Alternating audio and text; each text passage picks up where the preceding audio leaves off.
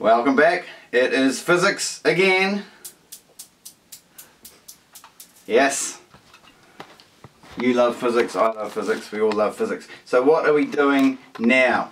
We are now on to the part of the unit where we talk about density and pressure.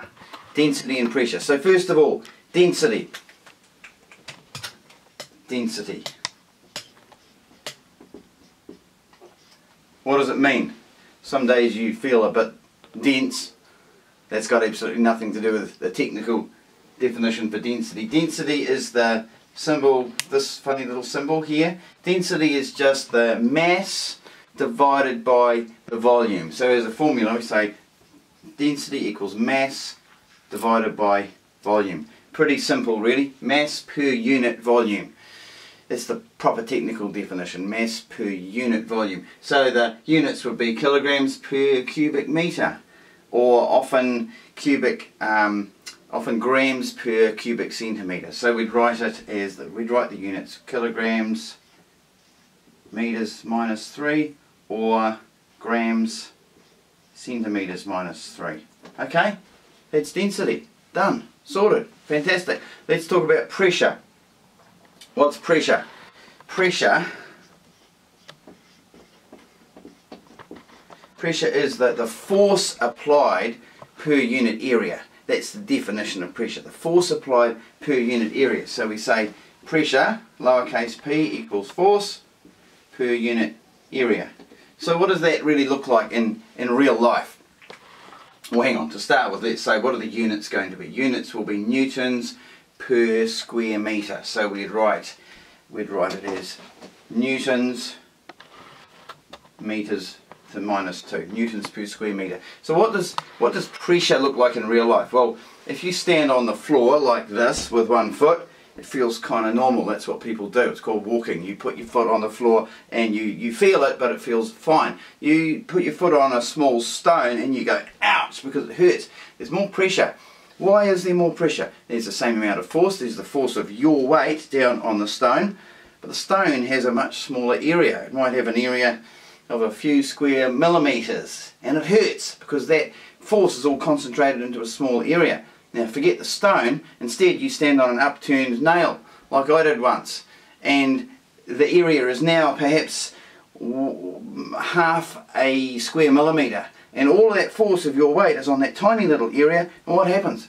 Well, the nail slides right through your foot and you end up in A&E. Now that's an effect of pressure. That's pressure. Pressure matters. Pressure affects your life. Don't forget about pressure. Okay, so what can we actually say about pressure? Well, pressure in normal situations is just force per unit area, like standing on nails and that kind of thing. That's quite easy to understand. What about pressure in fluids? What about when you go diving down beneath the waves at the beach? The deeper you go, the more your ears hurt. Why do your ears hurt? Because the pressure is increasing. The deeper you go, the higher the pressure, until you get to a point where your ears might burst. But before that you would have run out of air and you would have gone to the surface anyway, so you don't need to worry about that. But if you go diving with a tank, which I've never done, you have big problems with pressure, because the pressure increases and it causes all sorts of issues. So we need to understand pressure, because this, again, as I said, can affect your life. So, pressure. As we increase in depth, the pressure goes up. So if this little measuring cylinder was a giant measuring cylinder and this was 50 meters and you were a tiny little guy and you were diving in and you were trying to go down, down, down, down, down, the deeper you go, the greater the pressure would be. So why is that?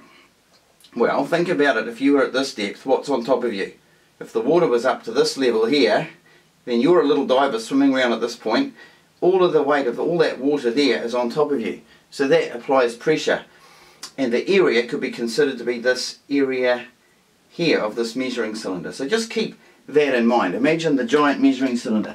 So there is an equation for pressure at a certain depth, and it's this. Pressure equals density of the fluid, often water, but it can be another fluid. Pressure equals density times G, gravity, 9.81, times delta H. Now delta H, I know H is for height, but we're thinking about height in a negative sense. It's depth, and it's below the surface. So pressure equals density of the fluid times gravity times the change in depth from the surface level down to whatever depth you're at. So how do we get to this equation? Because you need to know this, you need to know how to derive it. Well, first of all, we know pressure equals force divided by area. Easy stuff, you learnt that all of 3 minutes ago, so that's easy. Secondly, we know that force is equal to mass times gravity. So if you substitute, pressure simply equals mass times gravity per unit area. Okay, it's not too bad so far, is it? Now here's where it gets a wee bit tricky. We think about our little measuring cylinder. There's a certain volume of fluid above you. You're the diver here swimming around in your giant measuring cylinder, and here is this volume of water above you. Now the volume of water actually equals the area multiplied by the height. That's what volume equals, area times height. So if you just turn that around, area equals volume divided by the change in height or change in depth. So if you put that in where you see area, you suddenly end up with, instead of pressure equals mass times gravity divided by area, you put this in instead. You get pressure equals mass times gravity times change in height divided by volume. That all does make good sense. There's one more thing we can do. Step 4, we can say, okay, instead of using mass divided by volume, what was the first thing we learned at the beginning of this little video? It was density. Density equals mass per unit volume. So where you see mass divided by volume, you can put in density instead, and that will improve your life. So we have pressure equals density times gravity times height. You now have a formula for pressure in a fluid. Now, one last little point. Just remember that this is change in pressure. The pressure at the surface of a liquid is not actually zero because there's air pressure pushing down on it.